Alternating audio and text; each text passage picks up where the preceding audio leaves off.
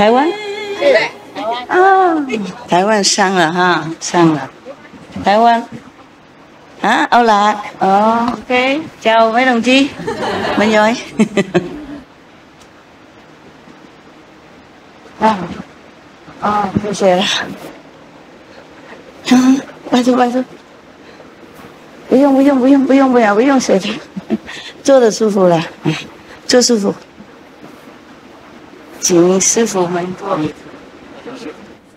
Thank you. Thank you for your love. Thank you for coming. Today we are like Korean. Very generous. What is that? Wow, new color. Hoàng Jing này. Oh. Yeah, prepare your ears. Summer, Summer wear this nice. Summer very nice. Are you guys okay? Cool? Yes. The aircon works? Yes. Yeah, I feel cooler now. Before I was sweating. It's good, eh? Wow. Luxury. Luxurious meditation place. 안녕하세요. Welcome. Last time we talked about its special meditation method, which is very difficult to practice, very dangerous also. Oh, I wrote a lot. I don't know when I wrote it. Or maybe I should read it to you, huh?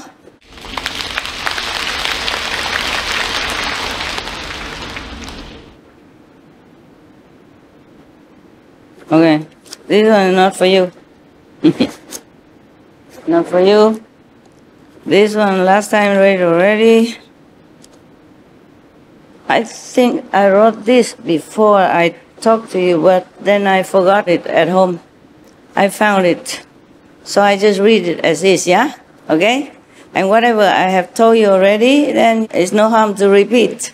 Why is it that the method dangerous? Because you can be stuck in that kind of essential feeling and then be attached to that. Instead of going up, you're stuck there, or going down because of attachment to sensual, physical pleasure.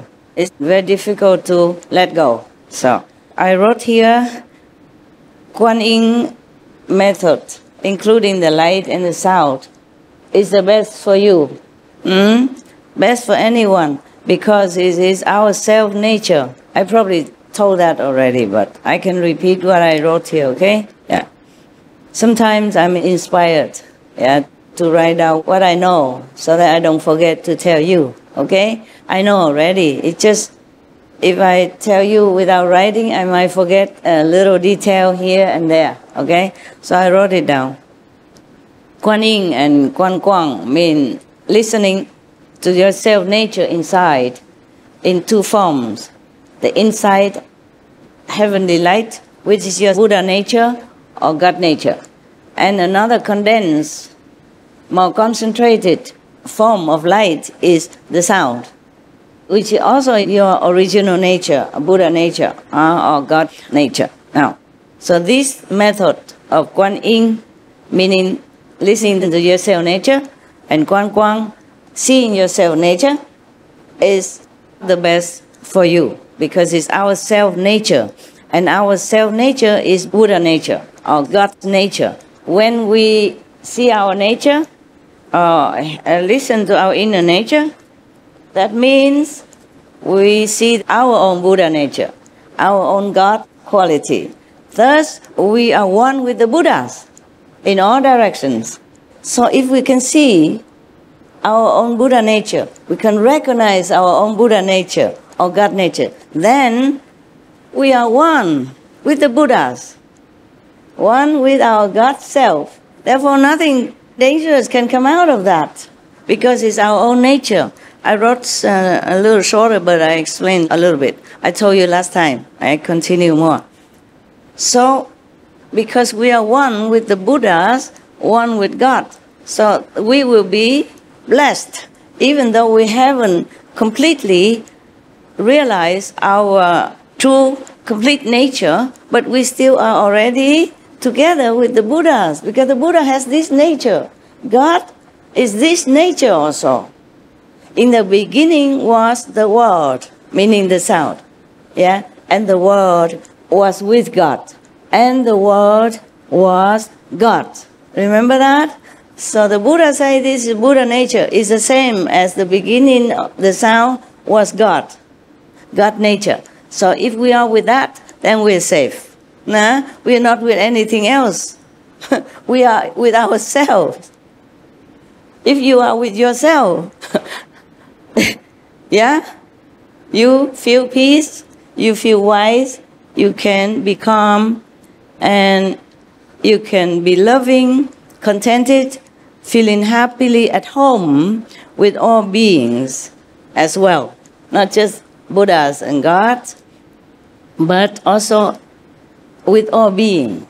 The more we know ourselves, true self, the more we be at peace with all beings and be loving to all beings. Of course, because they also have the same nature. Wow, you know everything. What do I need to sit here for?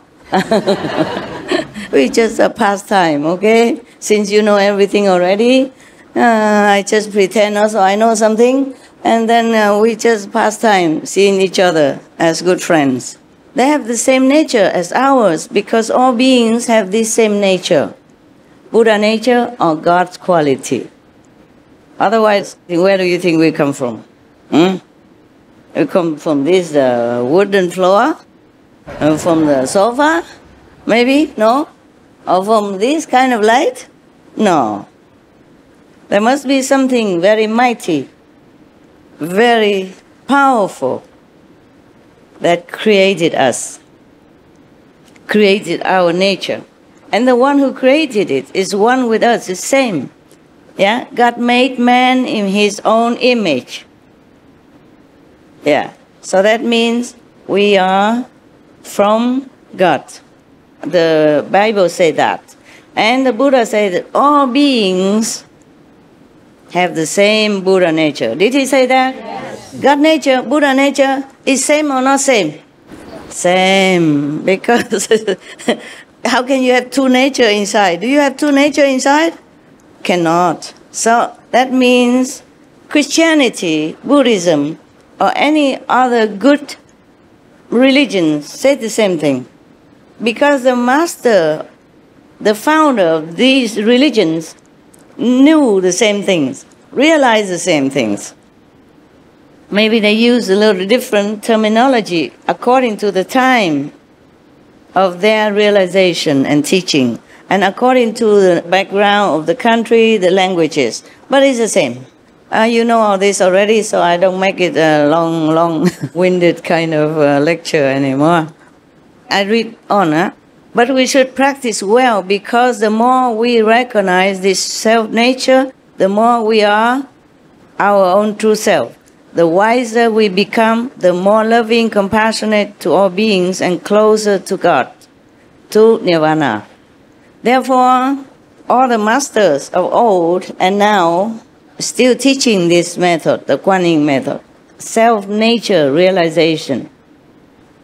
You can practice other methods, and you will maybe eventually realize your self-nature, because you will see the light. You might hear the sound also. But it's not very stable. As if you have opened already your own self-nature with the light and the sound. Then it becomes daily practice. Even if you don't practice, it's already open. It will be automatic with you all the time. You won't lose it anymore. You can develop more, yeah, but you won't lose it. Just adhere to the 5 precepts. Even if you reach the 5th level already, please remember to keep the 5 precepts. Because the 5 precepts not only protecting you, but protect other beings as well. What kind of Buddha go out and kill a chicken and eat? Huh? For example, yeah? But after you become enlightened, more and more enlightened, of course you will have only compassion and love for other beings. You will not want to eat anything. But it's just logically speaking, I'm just telling you that, to let you know why, okay? So that you might be more clear, okay? In your mind. The same with every other precept is to protect you, yeah? Protect others around you and your country and our world. If a person already enlightened and keep drinking and getting drunk all the time, is it good for our society? No, for example, like that. So not drinking, not getting drunk is also protecting our society. Because if you say you are enlightened, and then you go out drinking and drunk driving, and then you might kill other people or hurt yourself, yeah? Wreck your car, and then you have to pay a lot of money to repair the car if you're not hurt. And if you're not hurt or you're dead, then, oh well, bad example of a practitioner, right? Bad example for your kids, yeah, for your friends, your neighbor, anyone who knows that you're practicing spiritually, but you are a drunken person. And you might even hurt someone else. And then if you have drug, for example, you say, okay, I take drug, it's only harming me, only costing me money, but I don't harm anybody. You do harm somebody. You do harm anyone that see you doing that.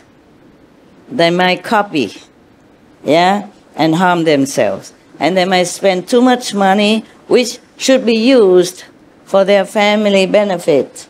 And then for you also, if you spend a lot of money from your family, then of course your family won't feel good. And maybe fight together. And it could be more serious, hurting each other, hurting the children. Once you don't get what you want, you might hurt family to get the money to come out and buy your drug, for example, like that. And your children will starve. Your family will be broken. It's bad for your happiness and for your family's happiness. So even though you say you only harm yourself, but you do harm others. That's just some example. And if you keep telling lies, for example, no one will trust you anymore. And one day, people will find out, and maybe you'll be in more trouble. It's just example. And stealing or robbing, you might be in jail. Yeah, for example, like that. And jail is not a fun place to be. You might think, it doesn't matter, I can go to jail. But then you go to jail, you will encounter other inmates. And not all of them are friendly. It's not just the jail, it is people who live in jail together with you. They may harm you in different ways.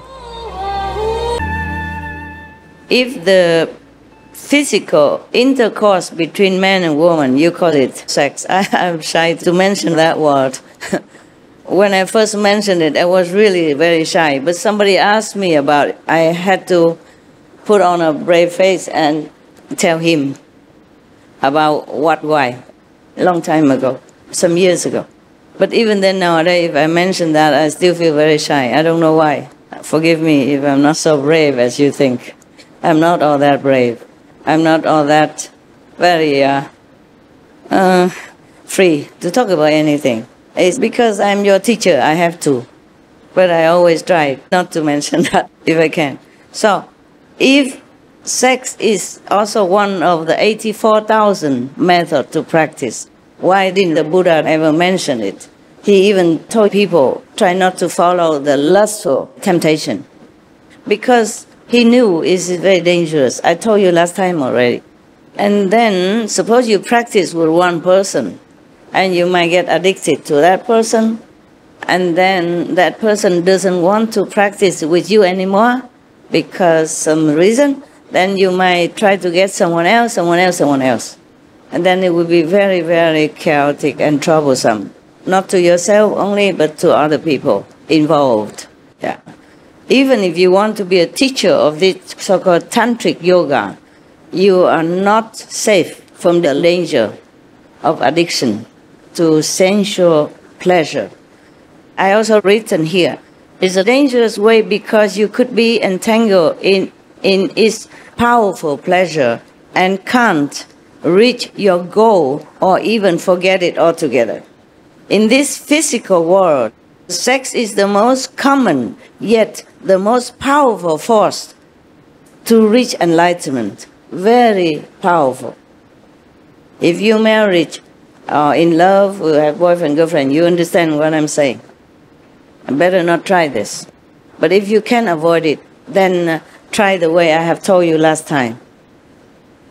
The saints, the enlightened saints, they have physical contact with their wives only several times a year, just to have children only. And after that, if they have enough children the way they think they should as an obligation to family, or just to have some children for the parental love for the wife or the husband, they will stop it after having enough children, even though they are still married.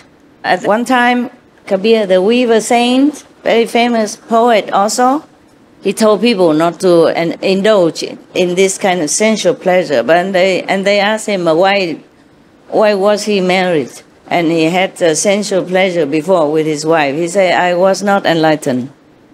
I was blind then. Yeah. So that means after fully enlightened, he and his wife become best friends only. And his wife was also a saint of high order. And she respected him then as a master, just like every other disciple. Sant Kabir is one of the most famous saints in India. And you know already, sometimes people say, what's the difference between your wife and my wife? Some of the men ask, we say, she's different. She's different, yeah. And the man, the disciple or maybe nosy people ask, what's the difference? So Kabir says, she obeyed absolutely every one of my commandments, every one of my requests. And you know that. Some story I told you already. If some of you don't know, maybe I repeat just a small portion, yeah? So that person asked, and then he tell Kabir, prove it to me. Prove it to me that your wife really listened to everything you ask. So Kabir said to his wife, she's nearby, next to him, say, go out please, get me some stones. A round stone or any stone. And then she brought it in. He said, now make a fire, put some oil in it, and fry the stone for me. She did exactly just that. Finally that person, Kapish, understood that Kabir's wife is truly different from other men's wife. And another time, they run out of flour to make chapati. And Kabir sent his wife to the neighboring shop to borrow some flour. But the man, the owner of the shop, fancied Kabir's wife. Yeah, a long time already. He always tried, but he never succeed. This time, because Kabir was short of flour to make chapati for his guests, he has many truth seekers came to his house. And of course he wants to treat them well. Well, whatever he can. He's just a weaver, He has not earned that much money. Even though he has princess as disciple. And the princess gave him 1 diamond, and he did not accept it.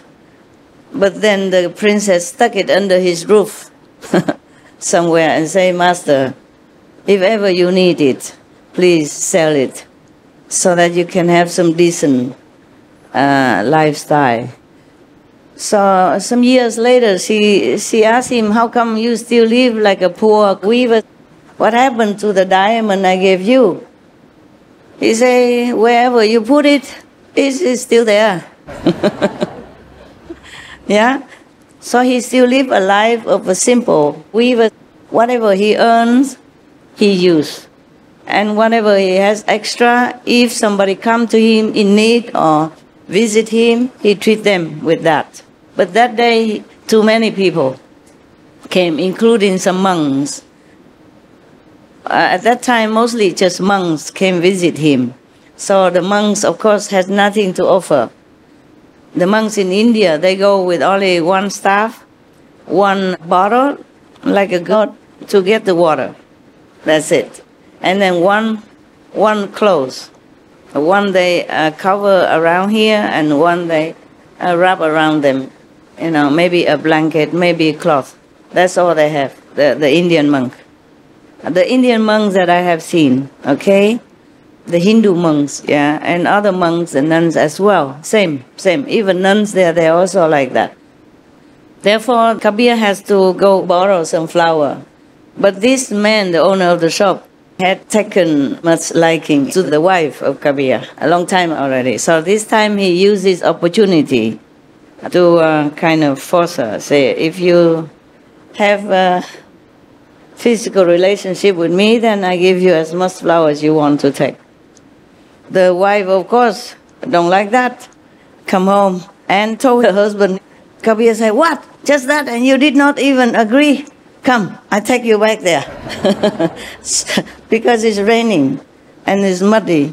He's a gentleman, so he carried her to the shop and tell the owner, here, my wife, please, be gentle, take care of her, and give me the flowers. Oh, the owner of the shop was so shocked. Who wouldn't be, right? He thought he should do it secretly with the wife, but the husband knew, and then even offer him, his wife, openly. He was so scared. Also, he saw both of them, even though it's raining hard outside, both of them are dry, just like we are now. So he was so scared, and he begged for forgiveness. And he said, please, take as much flour as you need. I will never dare to offend both of you, saintly practitioner again. Please forgive me. All right, so they have flour and nothing happened. I mentioned about the saints. After enlightenment, they practice abstinence.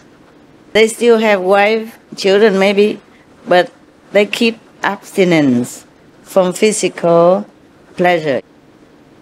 They keep themselves abstinence from sex. Okay, sorry. I really don't like to speak it, but let's be straight is good, because sometimes talk around, you don't understand anything. Yeah? Or you pretend you don't understand. Fine. Therefore, I mentioned all the saints, they practice abstinence. Keep yourself busy. If you are bothered by that powerful force of nature that imparted within your being as one of the enlightening methods, just be busy. Help others instead of thinking of yourself too much. When you're too busy, you come home, you just meditate a little, and then you drop dead. You have no more energy to follow your inside desire. And living alone, of course, helps, okay? And living in separate rooms, separate houses, as wife and husband, does help. And do not look left and right, back and forth, if any object of your adoration appear in front of your eyes.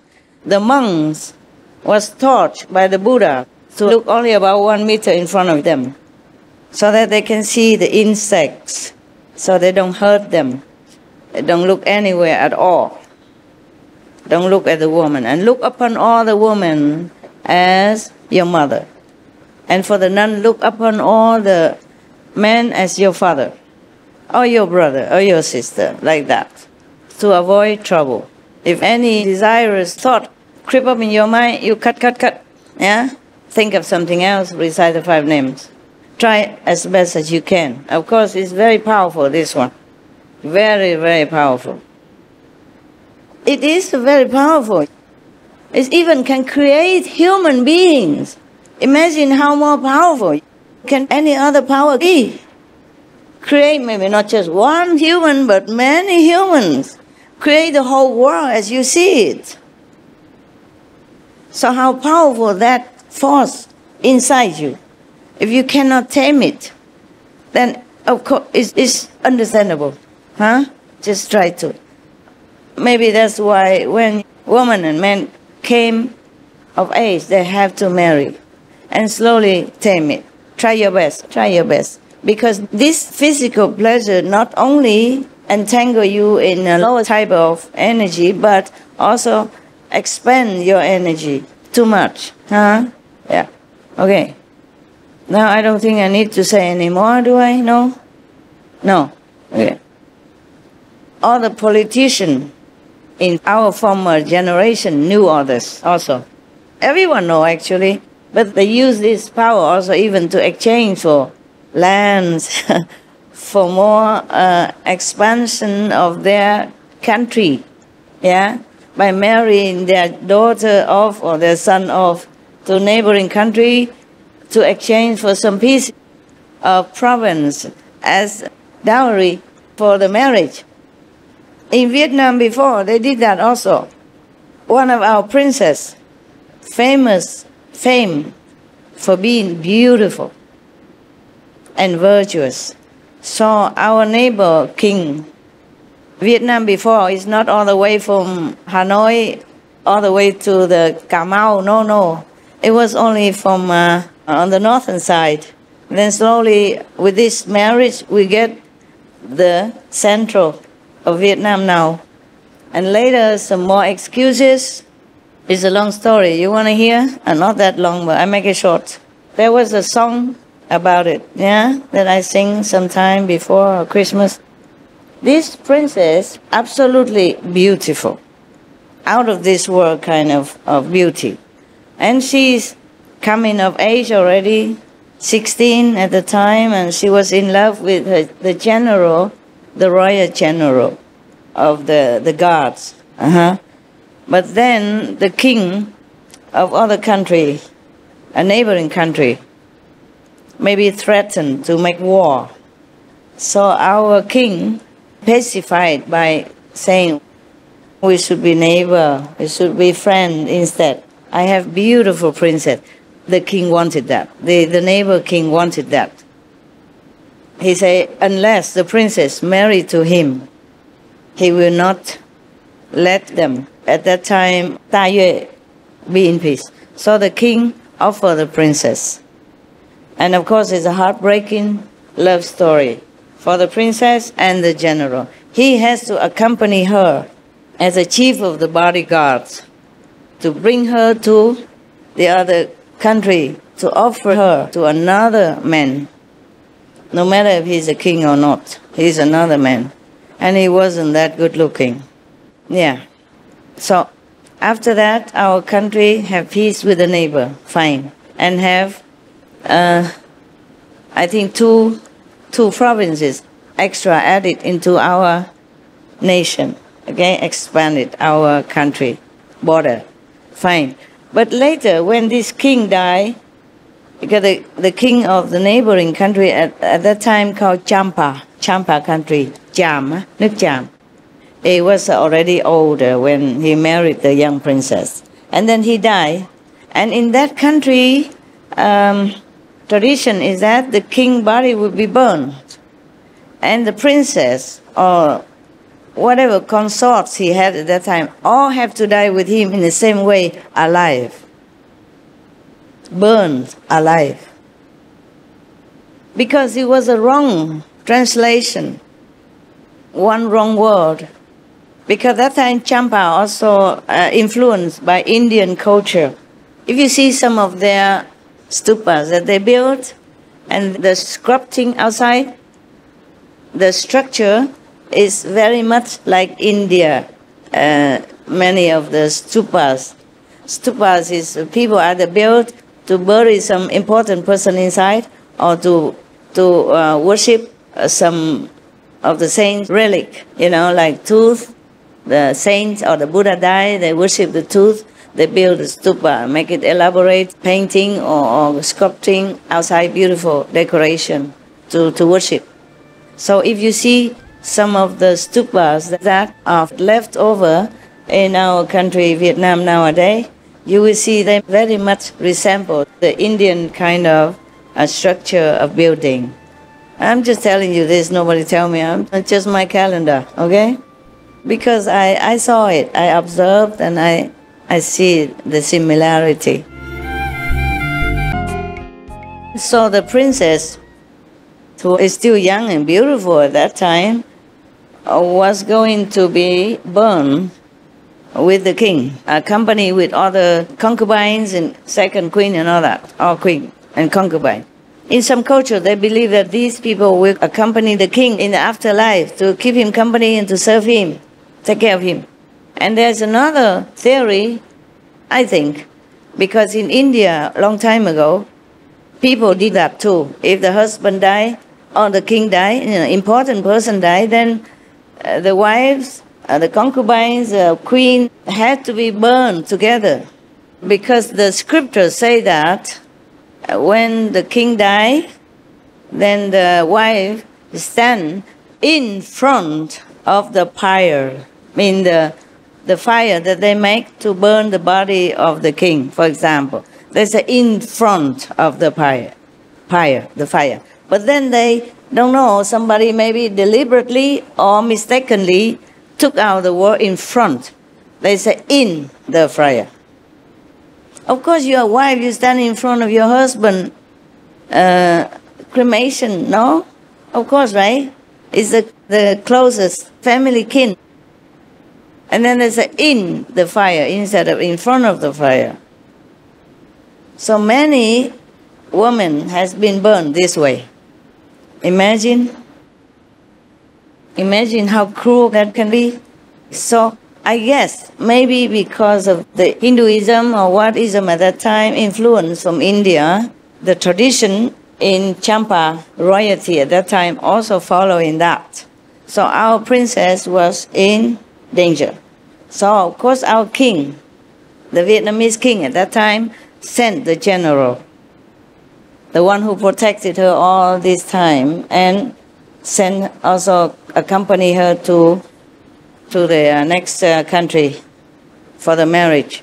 So he sent him and many others, some of their trusted guards, sent to their neighbor country, trying with all their might to save the princess' life.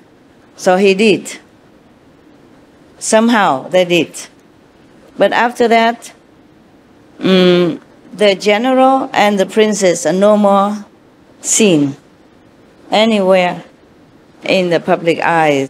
They just run away with each other from the politics, from royalty, from this kind of trade, human sentiment and love, just for land or for peace even. They just run away. They didn't ever come back. We understand. I would also. And the general at this time would never, ever want to risk one more time to let the princess go back to the royal palace. He did one time, and he's paying so much already. So this time he has a chance, he won't ever let her go back to the palace again. And you would understand that. And she probably would never want to go back.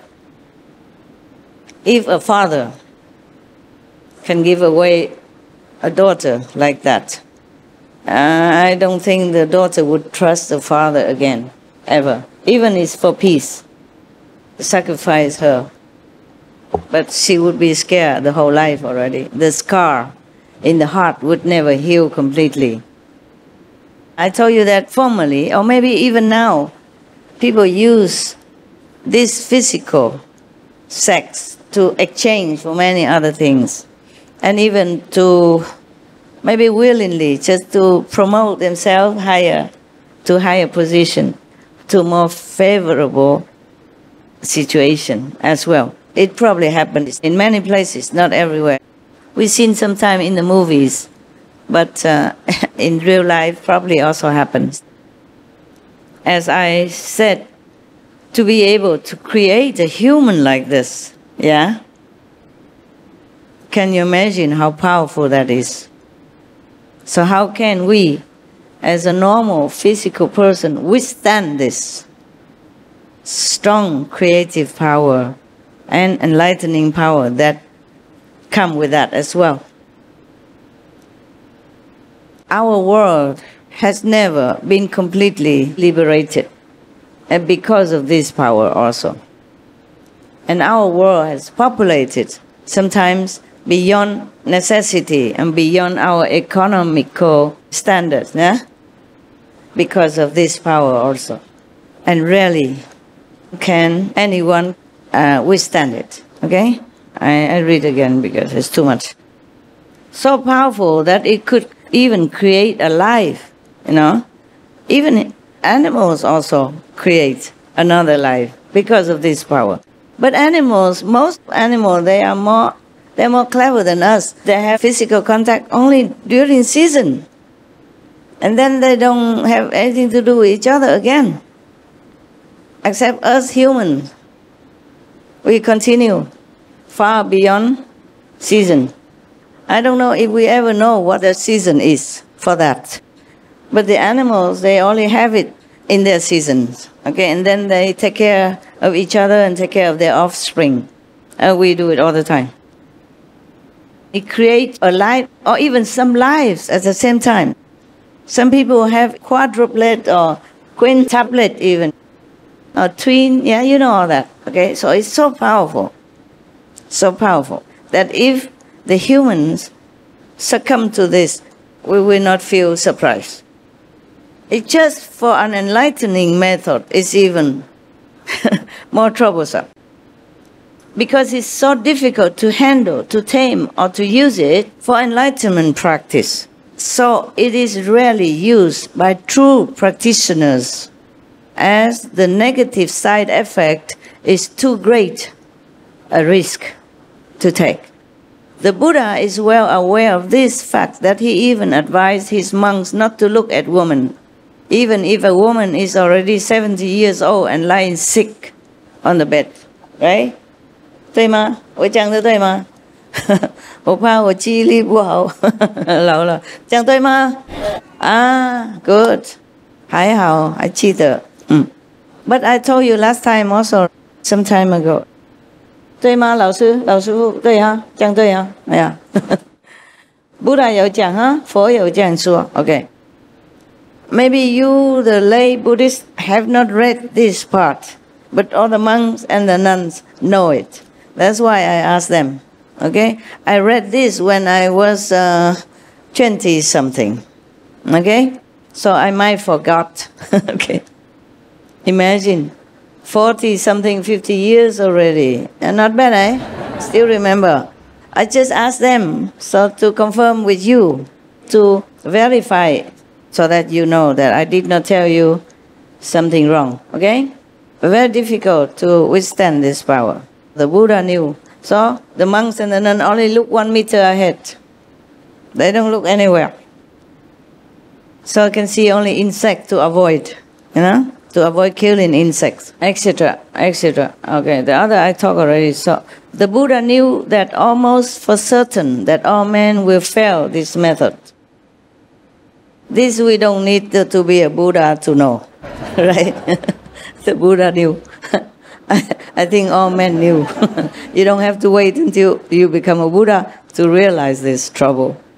That almost all men will fail this method. Such a powerful force lay within our fragile and vulnerable physical. It's just too much to handle. Especially since we have been stripped of all knowledge of our divine self-nature. Yeah? We did not even know about our self-nature. And we are endowed with this kind of much powerful creative force.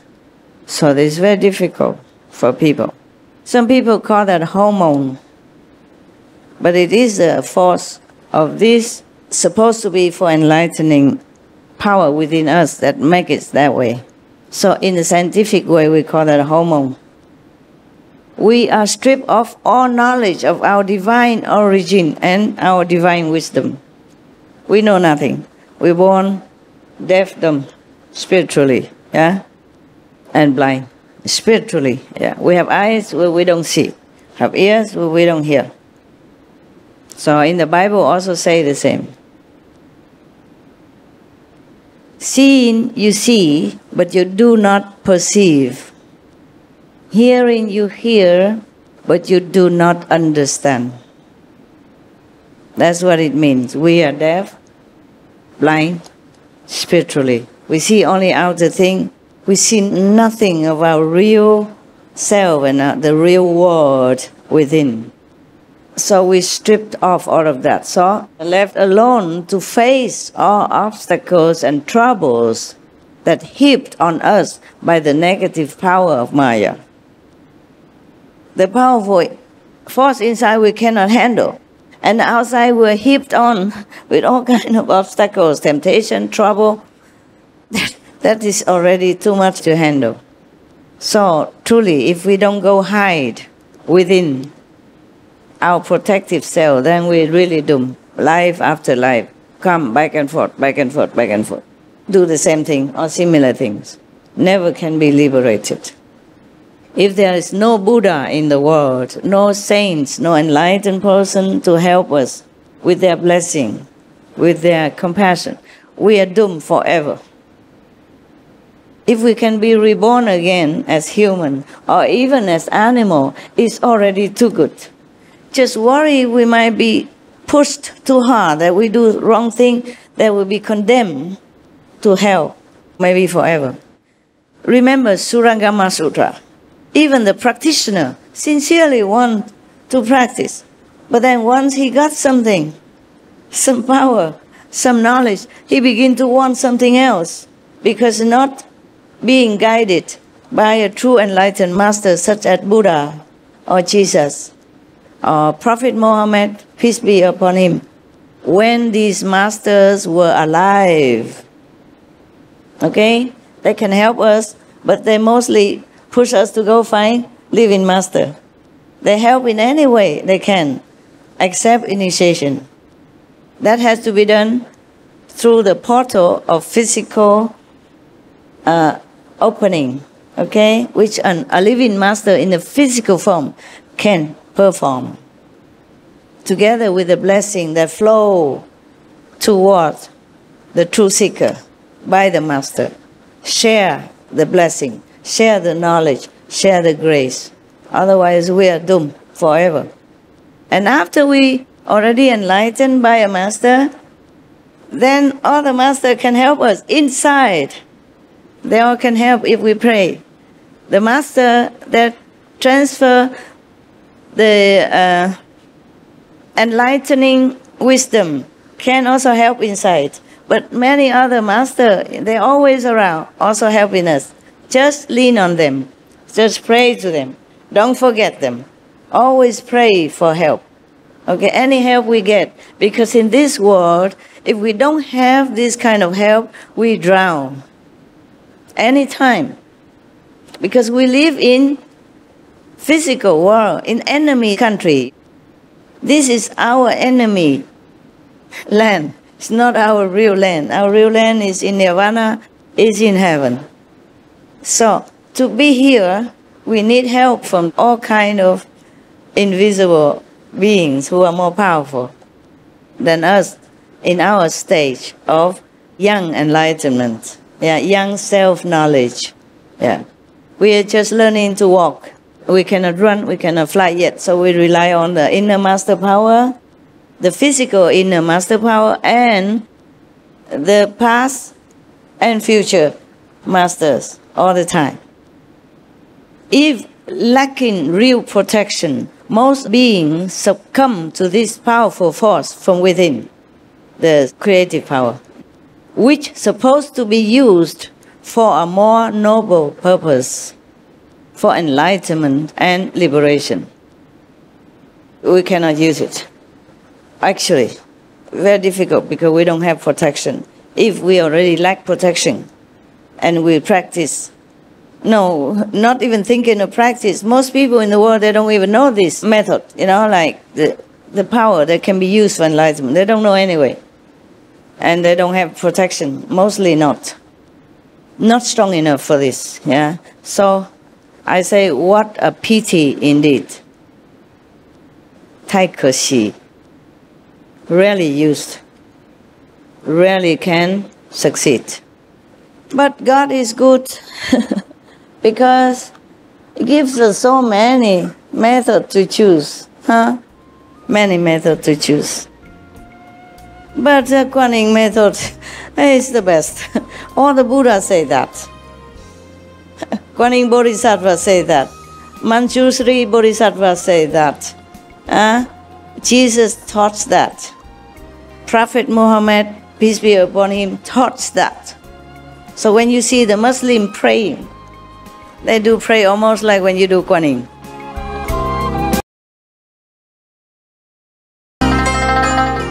It's very difficult to let go of things that you believe.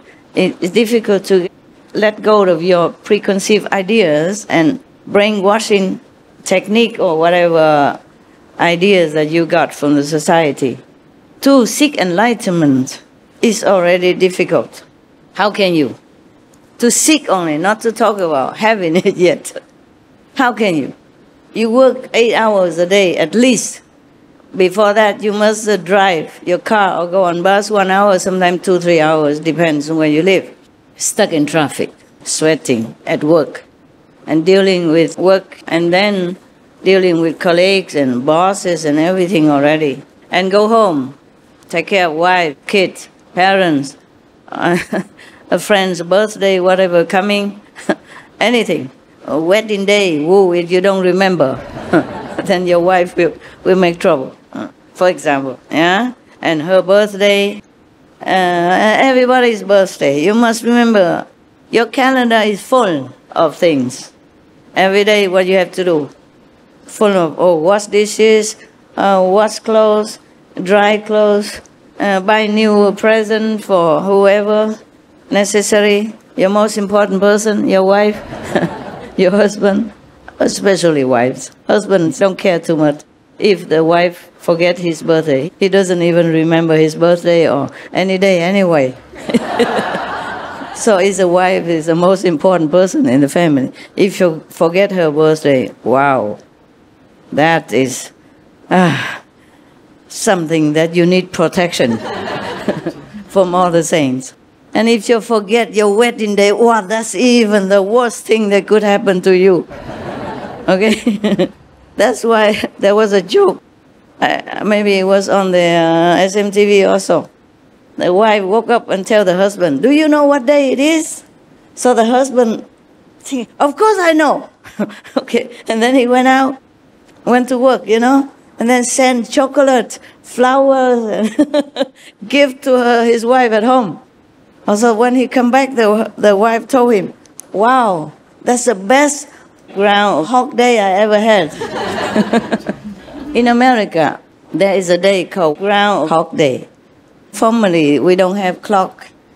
We don't have a time to know when springtime is. So on Groundhog Day, if they catch one coming out of the den, out of their winter hibernation, then spring is coming.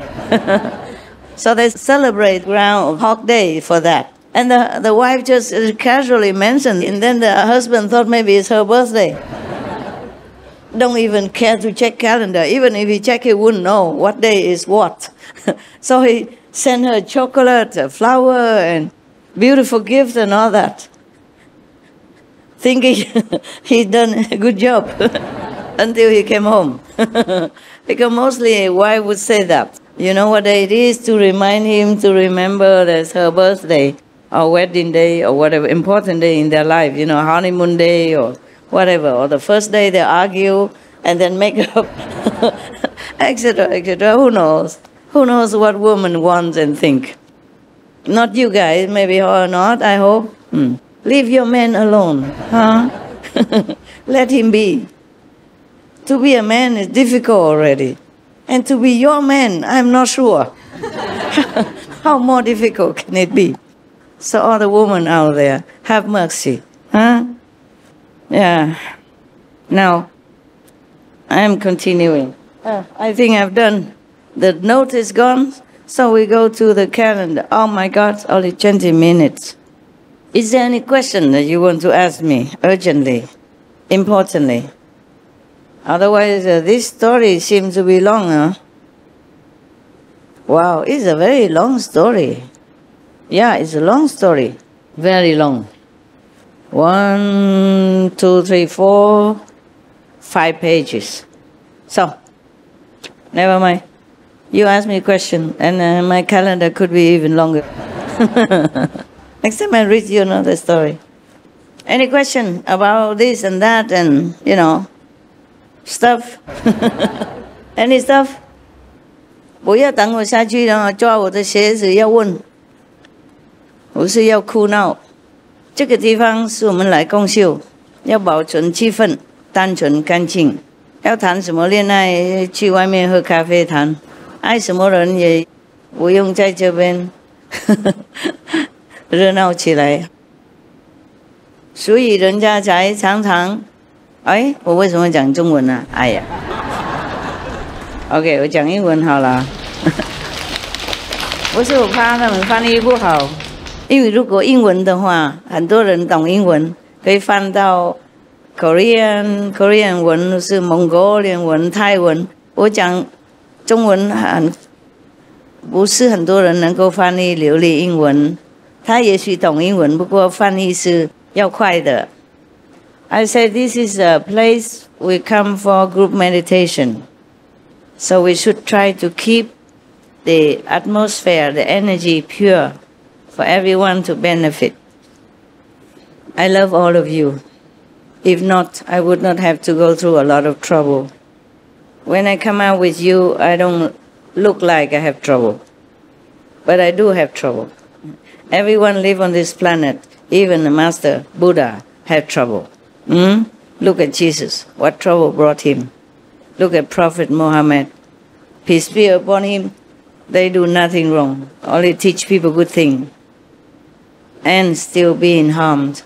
The three are just symbolic. There are many more that you don't know of. Untold suffering, unimaginable suffering. And Lord Mahavira also, for the enlightenment of beings, he suffered so much. And I also thank you for your love. I really thank you for all your love.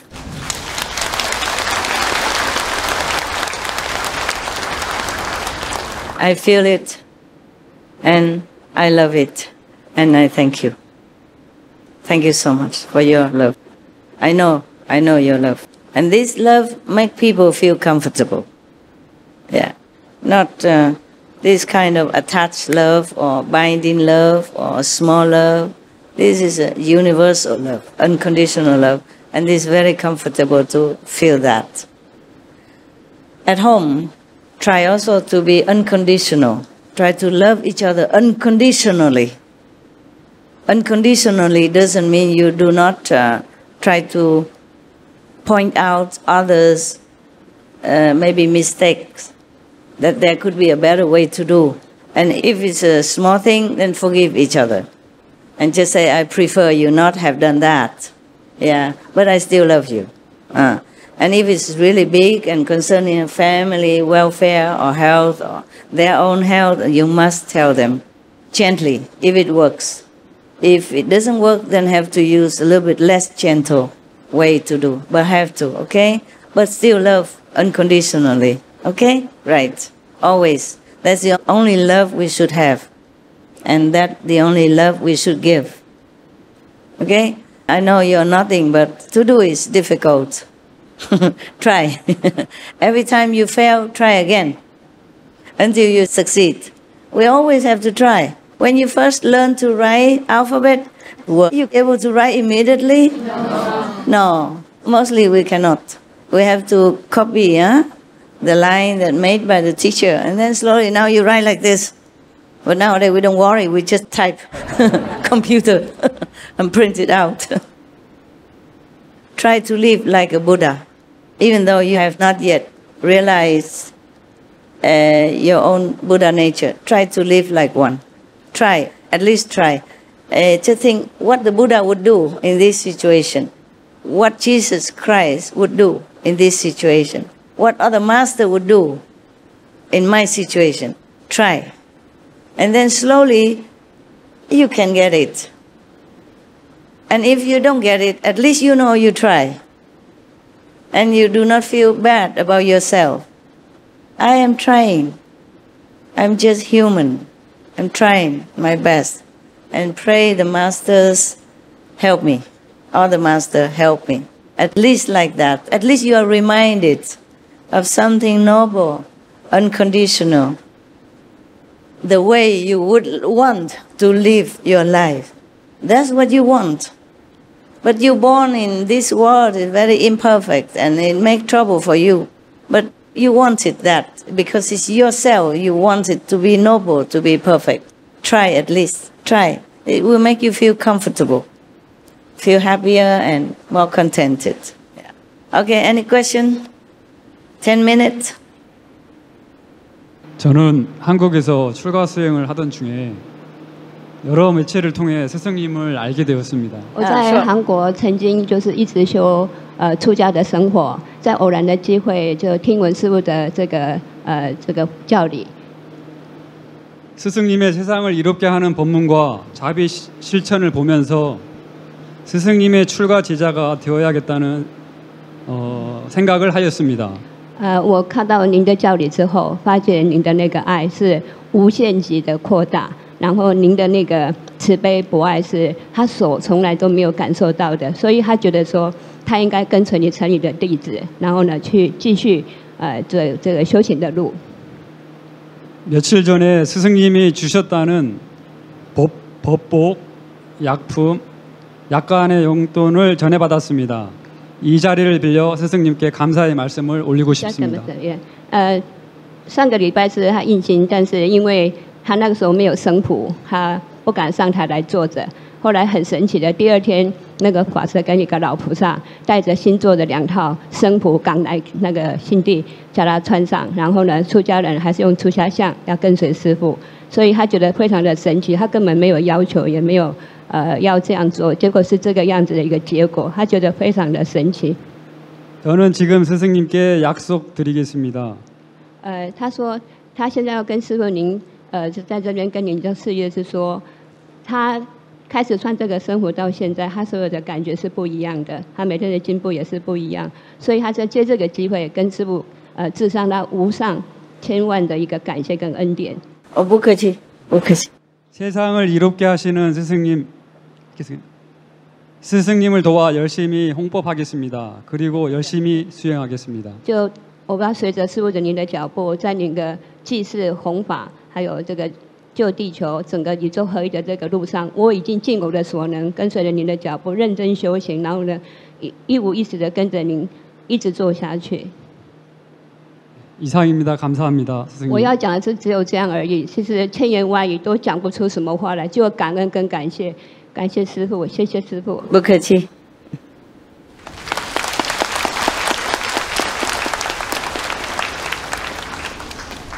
你在那边可以讲啊，你跟他说我也很感激他。 박수 스님께서 말씀하시는데요. 저기 출가 스님한테도 아주 감사한 마음을 드린답니다. 因为当出家人好不容易，听我的说法，然后又好不容易，相信啊。 출가 스님으로서요. 스승님의 교리를 아시고 또 알면서도 그것을 실천하고 따라오신다는 것은요. 아주 드문 일입니다. 因为。 出家人以后就忙了，然后又认为，佛经什么讲都够了，所以不会去要求别的。 출가사랑은 저기 앞으로도 많이 바쁘실 거고 불경을 위해서 많이 공부를 하시고 그러는데요.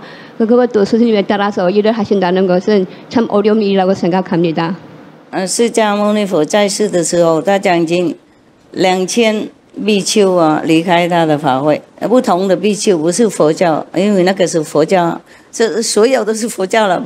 不过那个时候他们相信别的所谓的宗教，所以释迦牟尼佛说有奥妙的什么法轮啊，什么法门啊，他们都不相信。2000人离开他的讲经的法会，因为不相信他。 석가모니 시대에도요. 저 그때는 불교란 그 선교도 많이 있었습니다만.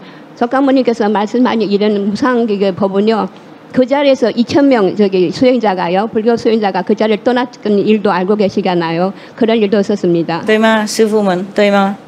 对吗？哎，师父 OK 是的，那个因为那个佛他讲经很多年以后，他要把最后的无上大法《法华经》，众生皆可成佛的这一部经宣说的时候，就有2000比丘不敢。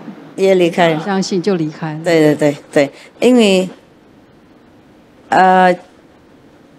这边我不知道，这印度他们出家人是人家很尊重的啊，然后他们也学习很多经典呐，比方说 The Vedas 就是印度的最古老的经典呐，然后别的经典呐，那个时候他们认为他们什么都知道了，所以那个他们认为不可能有什么法门的，印心传心，然后马上开悟，他们不相信，认为只有出家那条路就可以解脱了，还有看经典这样子。 네, 저기 그때의 시대를 바라면요, 대만은 모르겠지만은 인도 그때 시대는요, 모든 출가선이 모두 아주 큰 정도의 책을 다 읽으셨고 모든 걸 다 안다고 생각하셔갖고요, 속가문이 불이 따로 된 뭐 법 같은 것은요, 자기들이 배워야 될까로 생각을 안 해갖고 그래서 그 자리를 떠나신 겁니다. 그러니까 지금도 똑같습니다. 그게 정말 좀 힘든 거겠죠.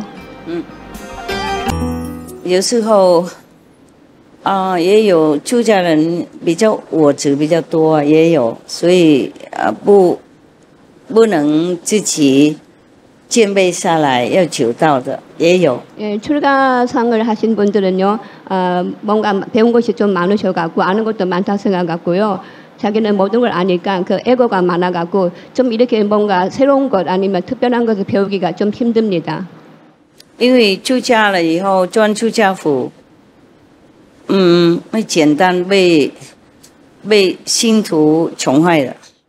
이게 저기 우리가 승복을 입고요, 이렇게 이 법을 이렇게 따라갈 때는요, 모든 중생들이 그 큰 대접을 해주셔갖고 그 뭐랄까 겸손한 마음이 생기지도 않고 뭐가 이렇게 우러나는 것이 있어갖고요, 좀 수용하기가 좀 어렵습니다.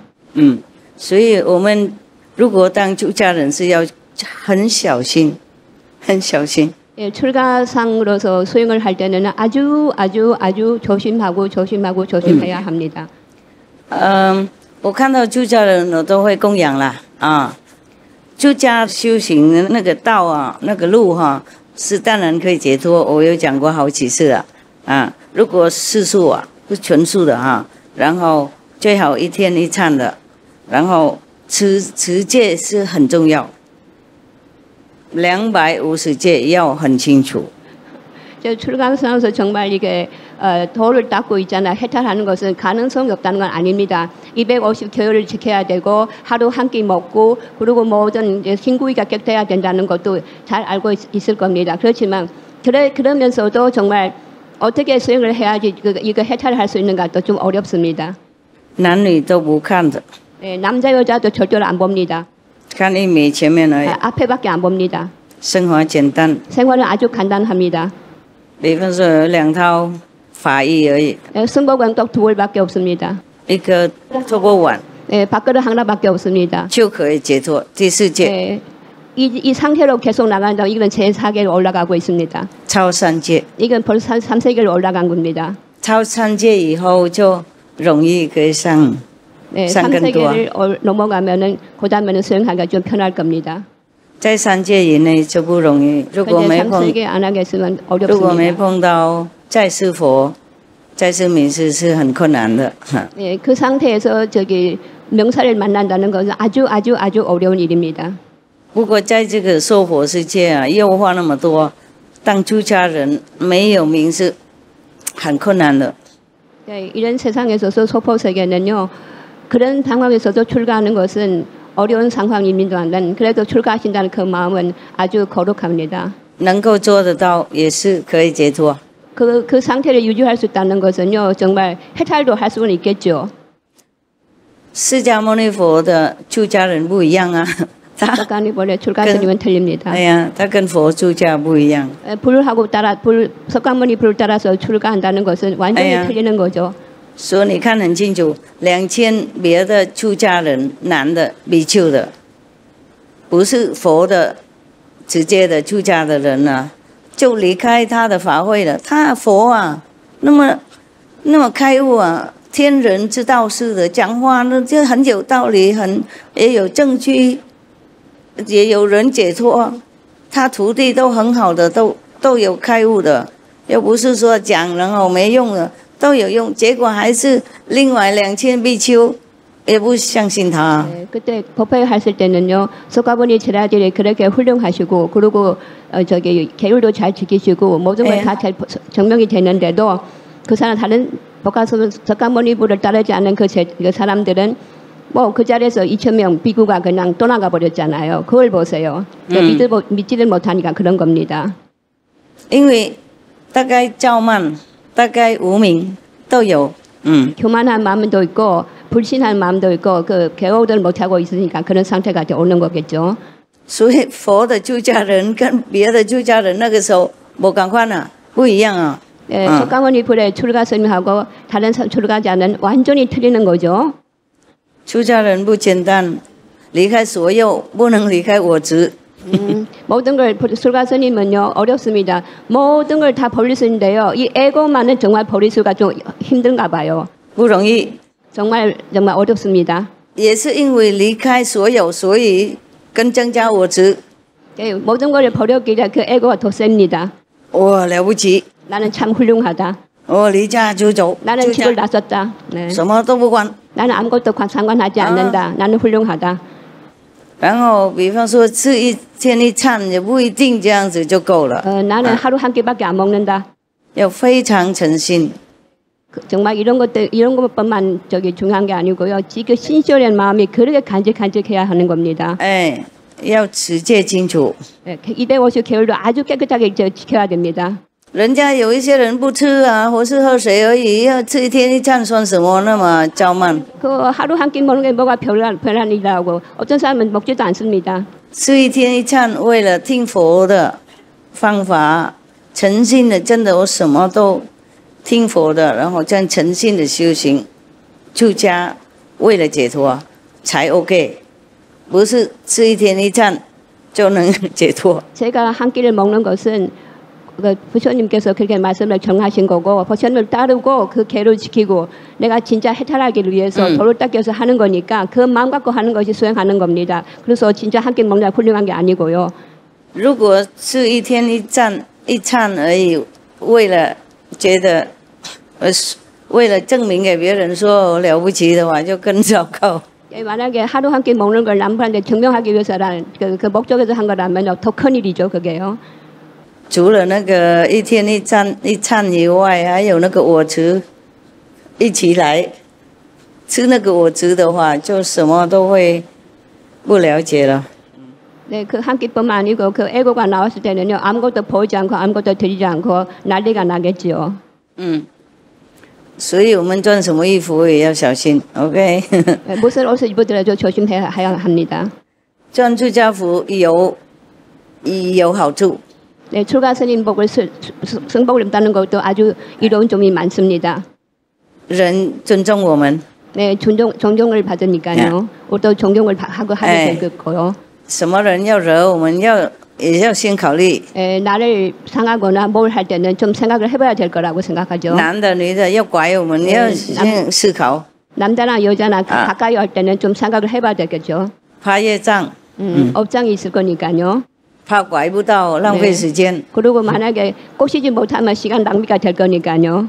并非他们没有试看看，그 사람이 그렇게 안 한 것이 아니겠죠, 그죠? 그렇지만은 안 하는 게 더 나을 거고요.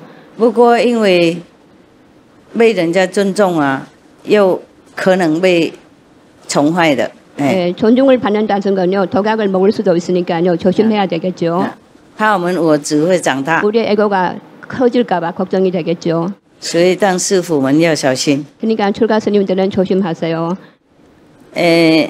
我以前有一位女师父，佛教的女师啦， 저 옛날에 저기 출가 스님이 한번 여자 출가 스님 비구니가 있었습니다. 她有跟我说一个故事， 저한테 한 이야기를 한 적이 있습니다. 有一个寺庙刚盖的，然后很多年轻的来出家。 네, 새로운 절이 생겼는데요. 젊으신 저기 출가 비구가 많이 왔습니다.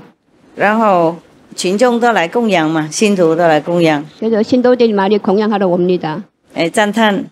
그리고 찬찬도 많이 하고요. 因为佛说出家功德无量。 네, 출가는 공덕이 많으니까.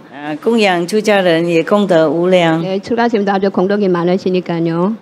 不过他那边是一个方丈，是很老的师傅。 근데 거기서는 계시는 그 주지는요 아주 나이가 많으신 분입니다. 看到他们那些年轻刚来的和尚啊，什么供养都收啊，很欢喜啊，啊。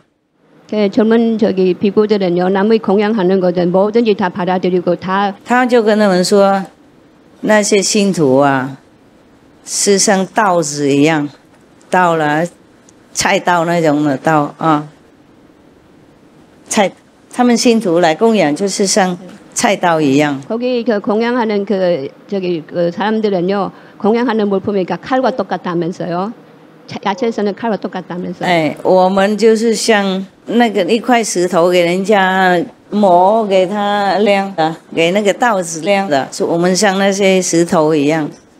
그 사람들은 칼을 갖고 오면은 우리는요 그 칼을 베는 그 저기 이거 깎는 그 돌하고 똑같다면서요. 그 우리는 돌이니까 그 사람들이 칼을 갖고 와서 우리한테 이게 그걸 벤다는 그 말씀입니다. 要小心，不然等一下稻子晾不过石头会不见了，越来越少，然后不见。 저기 조심하지 않으면요 그 칼은요 더 예리해지고 돌은 부서지고 그렇게 될 겁니다. 不晓得怎么样，后来全部那个年轻的和尚然后离开。 왜 그런지 그 뒤로는요 그 노인 그 나이 많은 주지가 말하고 난 다음부터는요 어쩐지 그 모든 젊은 비구들은 다 나갔습니다. 不当和尚了。 중이 되기 싫어서 나가버렸습니다. 一阵子以后， 저 한때가 지지지도 않고 그냥 다 나가버렸습니다. 这样比较不小心啊，受供养太多了，修行小。 네, 조심을 해야 됩니다. 诚恳那个心呢、就被散掉了。그 아주 신실한 그 마음이 있잖아요. 성실한 그 마음이 이 에고 때문에 다 부서지고 망가진 겁니다. 然后世俗的心又冒出来，我执冒出来，就撑不住那和尚的辛苦的生活。 세속의 모든 물질은 우리를 그렇게 합니다. 그래서 얼마 길게 수행을 못하는 겁니다. 然后心不见了，口念佛啊，做早课晚课，不过心都不在了。 그저 겉값대기만 만났죠. 그저 아침 저녁으로 불경을 읽다 뿐이고 진짜로 수행한다는 거 없어진 겁니다. 后来一个一个离开。 그래서 그 뒤로는 하나하나씩 다 떨어져 나가겠죠.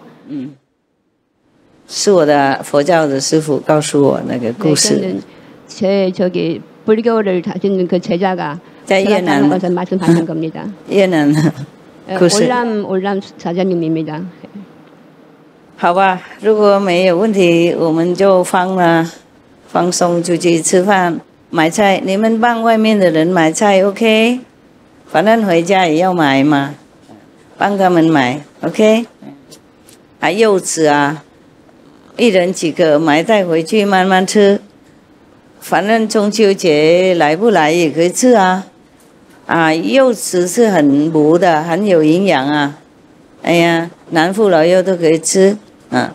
上次有一位律长来拜托我，让他那人们来这边卖那些柚子，我说谁吃啊？我们会帮他们买的 ，OK？ 好，买几个嘛，他们卖也很便宜，没什么贵，反正回去也要买啊。在这边顺手就买带回去，就不用去大市场买，他们自己种的，自己卖的。没有经过任何中央人，爱心爱力很多。我也有买给这边的人吃，上个星期天了。今天没有买了，我刚去闭关回来，也不是完全闭关了，就是也是一边修养一下，有一些业障要消化。大的业障要消化，顺便为了动物，祷告，OK， 如果没别事，我就告辞了。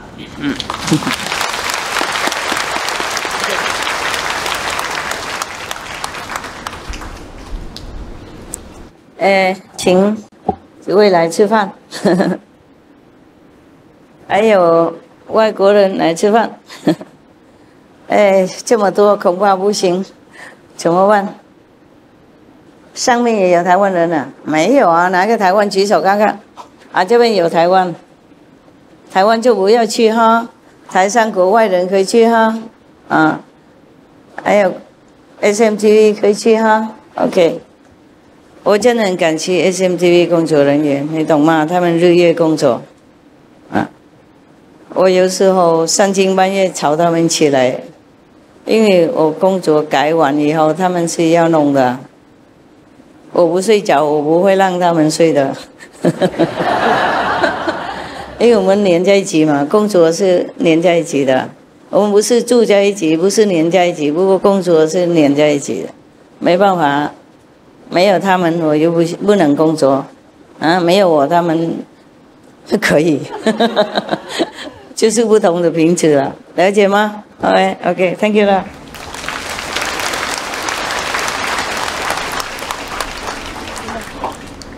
然後再啦，記住啊 ，OK。Thank you for your love 。感恩mấy đồng chí ha，感恩quý đồng chí ha，謝謝同志們。感謝上，感謝你，感謝大家的愛，你們的愛啊，那也是蠻鼓勵我的，有時候很累也爬得起來。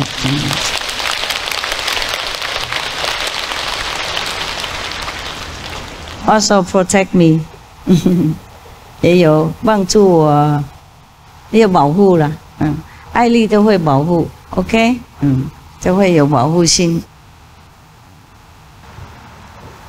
我們的愛力也會保護人呢 ，OK， 不是師父的愛力保護你們而已，你們一共合起來，愛力也蠻大，沒了一點點有錯，也有保護心，謝謝啦，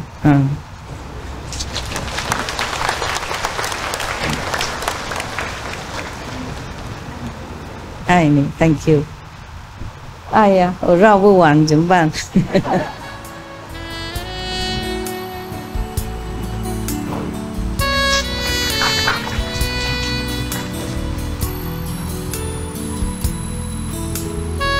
？Love you.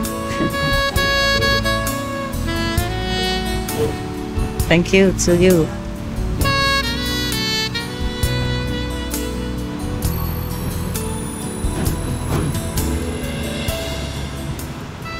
要趕車的人先出去 ，OK？ 不趕的話留下來看一看，不然衝出去外面，我過去的時候也可以看，好嗎？這樣比較快。哎，大家出去，我在外面等你們都排2行，我就掃過去，就全部都看光了。對啊，在這邊又繞很久，你們怎麼那麼漂亮哈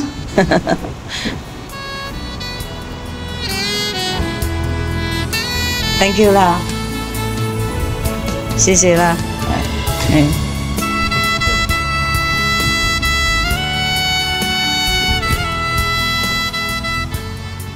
啊，對了，出去外面，我在外面看好嗎？哎，以後都是這樣，好不好？繞場比較花時間，怕你們急了要回家，還有吃飯，好不好 ？OK，very good。呀，讓他們出來，我從這邊出來也可以。哦，他，嘿，下雨不要出去，下雨了怎麼辦呢？I go there, my golf car。要不然我這樣走，他們可以看得到比較好，是嗎？好了，我不是這樣走了，我這樣走了。OK。